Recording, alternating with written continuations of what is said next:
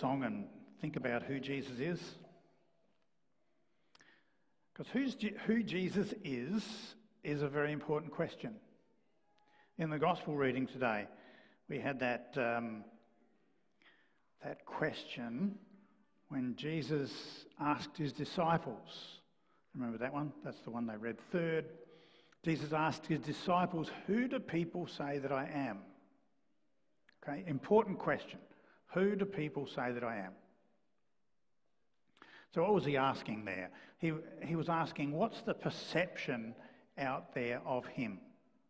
Now, he wasn't asking whether they knew his name, Jesus of Nazareth, whether they knew his identity. That wasn't the question. The question was more about purpose.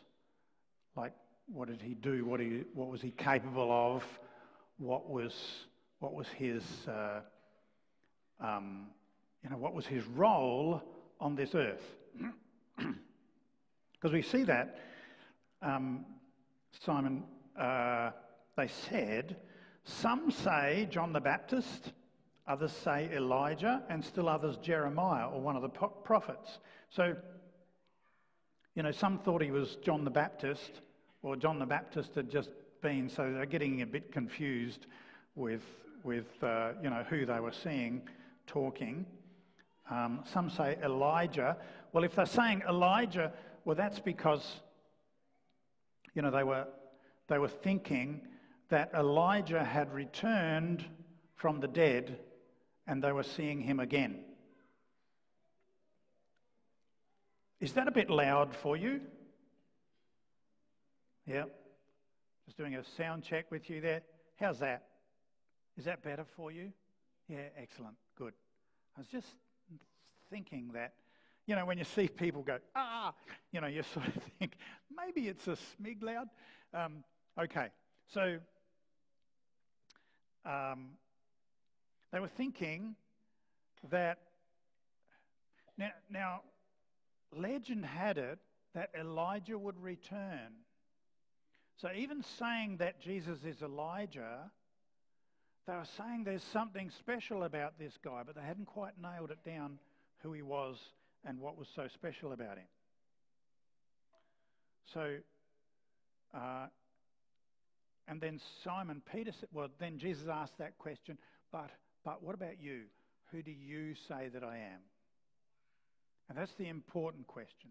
Who do you say that I am? Now, Peter said, you're the Christ, the Son of the living God. You are the Messiah. So that's the answer that Jesus was looking for. And he said, well done. God has revealed this to you. Now keep it quiet. It's not the time yet for people to know this. So this is a question I want to look at today. This important question that Jesus asked his disciples. Who do people say that I am? And who do you say that I am? See, the question is still going on today, isn't it? There are people who have questions about the identity of Jesus. They have questions about who Jesus is. You may have heard some of those questions before.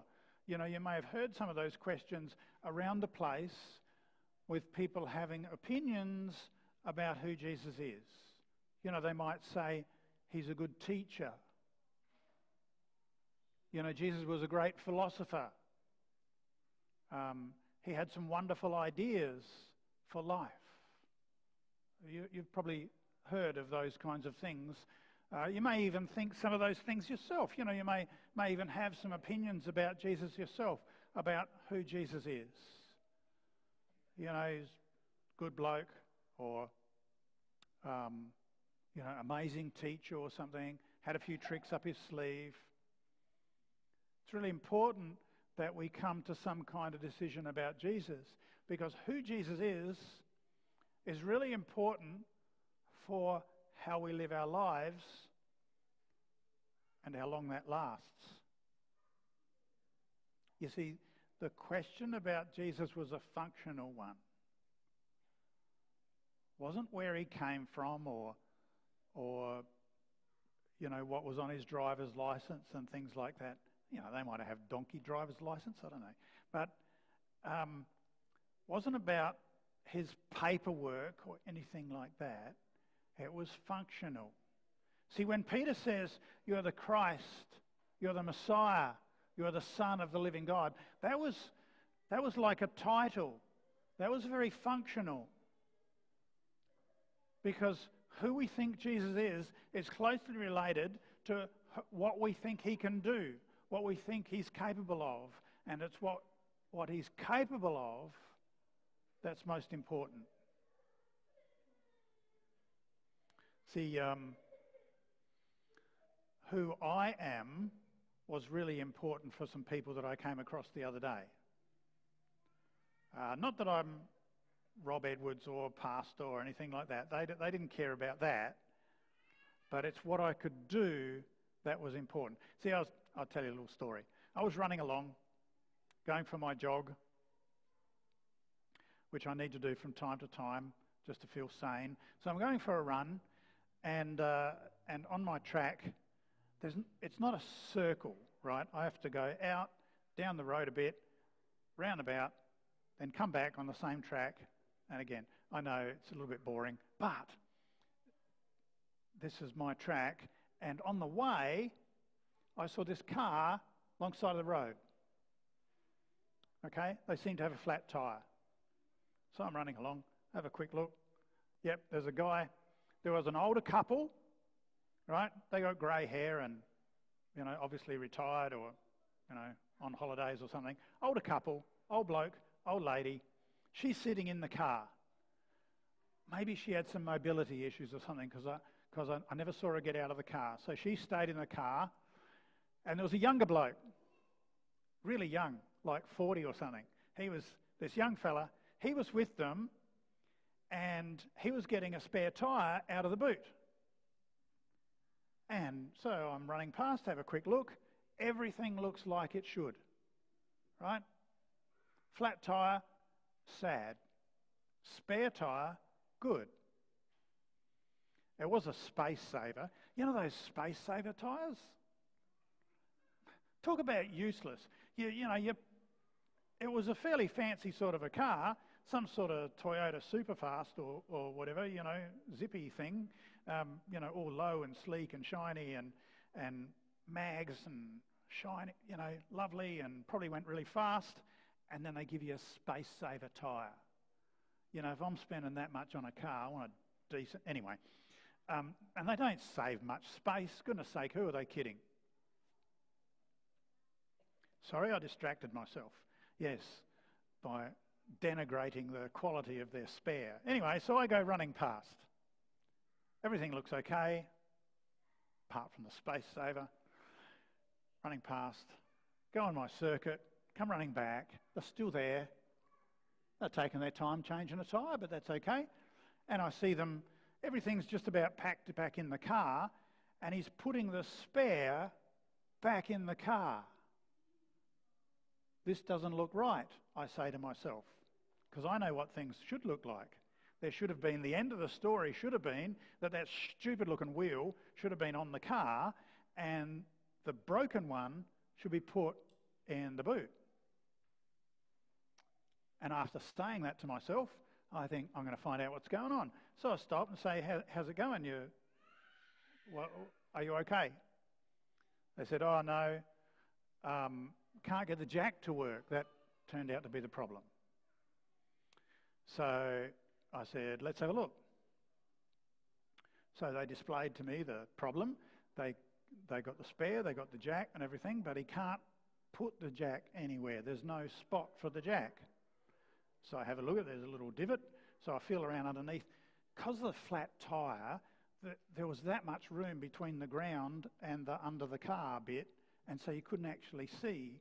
So I felt around in there. I could feel a notch, there's a little notch in where the things come together, and I could see where the jack was supposed to go.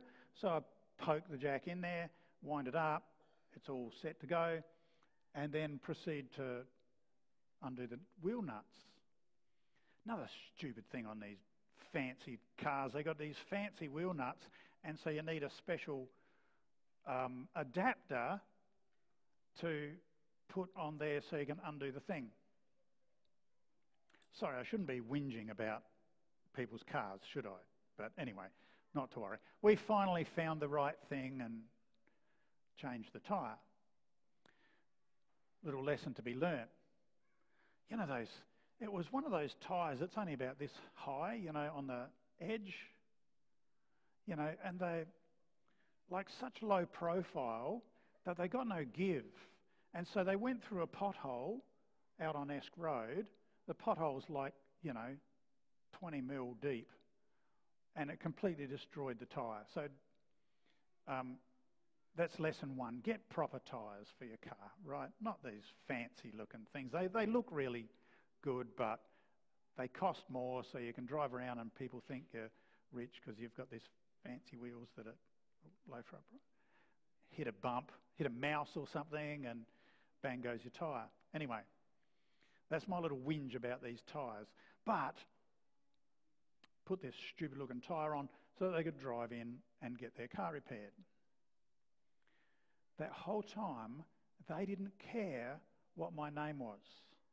They didn't care that I was a pastor. I actually never found that out. They didn't care what religion I was, how I was educated or anything like that. What they cared about was I could change a tyre. I knew how to use a scissor jack. I knew how to find the proper adapter and undo the thing. I knew that stuff. I knew how to do it, right? I suspect that this guy was probably a computer whiz, but he wasn't, you know, up on how to put a jack in a notch. It was functional. My purpose there, actually, he did say I was an angel, this guy, because he was talking on the phone to someone. He says, oh, there was an angel jogging past. I said, well, probably not. But anyway, what was important was that I could change a tyre. See, that was their problem. Their problem was broken car. The answer, the person that I was someone who could fix a car. Right? When those two things come together, the need and the one who can fulfill that need, then we have a happy day. Jesus can fulfill a need, actually quite a few. But the need that we're talking about today is the greatest need of human beings. And that's who he is. He is the one who can fulfill the greatest need that human beings have. It doesn't matter at this point that his name is Jesus. It doesn't matter at this point that he grew up that he was born in Bethlehem. It doesn't matter at this point what his history is. What matters is that he can do something very important. What matters is that he is the Son of God and he has the answer to the greatest human need, which is life and death itself. You see, we all have a problem. We all got this problem, and it's a little bit more serious than a flat tyre or driving a car with stupid little wheels. Our greatest problem, the problem that each one of us has, is that this life which we cherish so much is going to come to an end. Okay, each one of us is going to die. I'm sorry to inject a little bit of a seriousness into the moment. It's a bit harsh but true. This life is going to end. Each one of us faces death. It may not be today, it may not be tomorrow, but it will come. And so who Jesus is suddenly starting to become very important for each one of us. Because we all need to have an opinion on this. You see, Jesus says, I have come that they may have life and have it to its full. Jesus has come to overcome death, to interrupt our tragic destiny, to put a stop to that and give us a new future, a new destiny. That's what he intends. That sounds like a nice plan, doesn't it? that, okay, I'm going to die, so if there's a guy that can come along and help me overcome death, that sounds like a pretty good story. That's what Jesus says about himself. If that's true, I need to know about that. Right? If it was true that I could change a tyre, suddenly that guy that I met on the side of the road was very interested. I was his new best friend.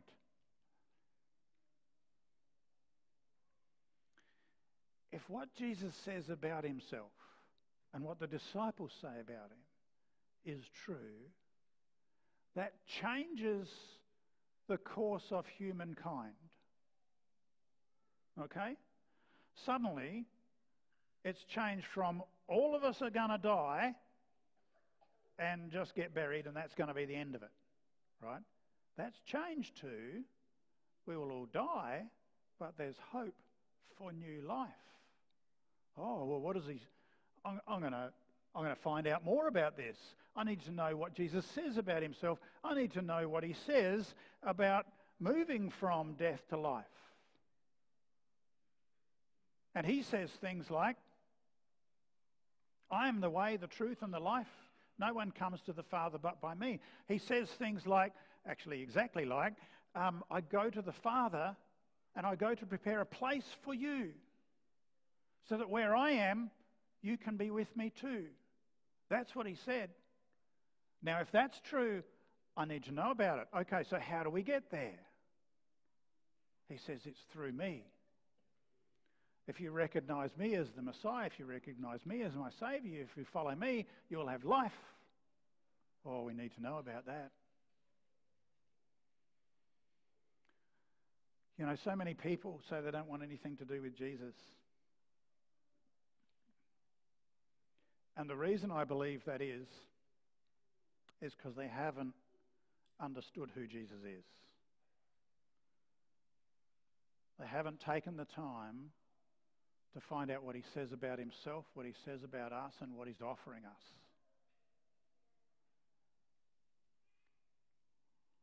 You know, if you've got someone knocking on the door offering something, sometimes it's really annoying. I had that experience a while ago. You know these people, they keep ringing and it rings and my phone's really good. It says something like potential telemarketer. Right? Do you love that when they ring and they say, you know, hello, have I got a deal for you kind of thing? Do you like that? Anyone? Yeah. No, I'm not really engaging with anything here, am I? No, it's not our favourite thing. Well, I'd hung up about 48 times on these people. And one day, for some reason, I thought, let's find out what they want. Hello. Yeah. And it was something about power bills. I thought, I might just listen to what he's got to say.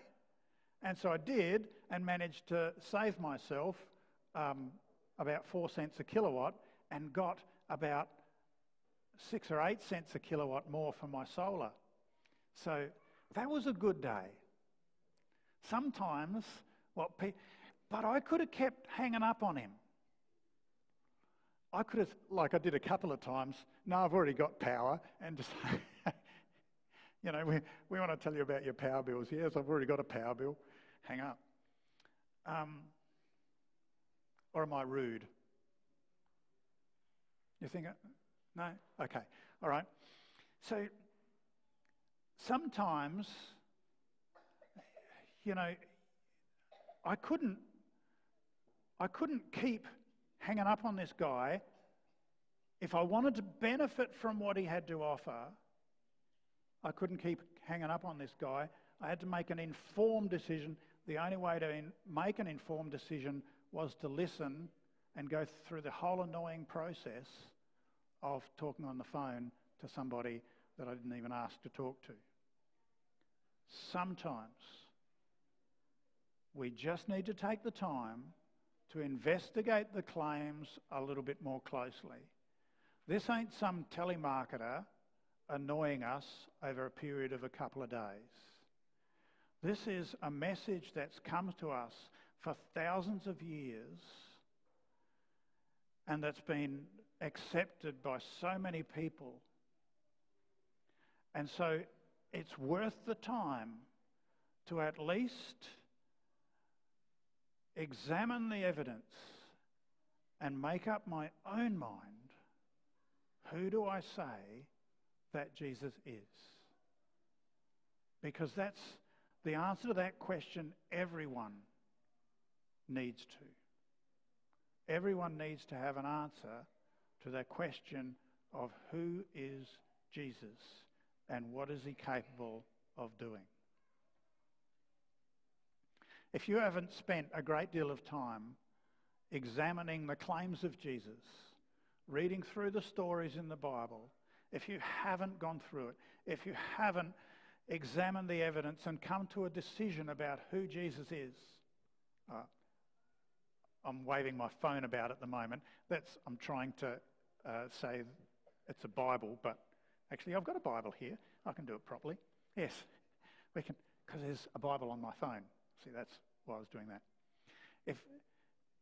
If we haven't spent the time to open the book and examine what Jesus says about himself and make a decision about that, then we are missing one of the greatest opportunities, well, actually the greatest opportunity that this world has ever had to offer. How to overcome death and how to live life to its full.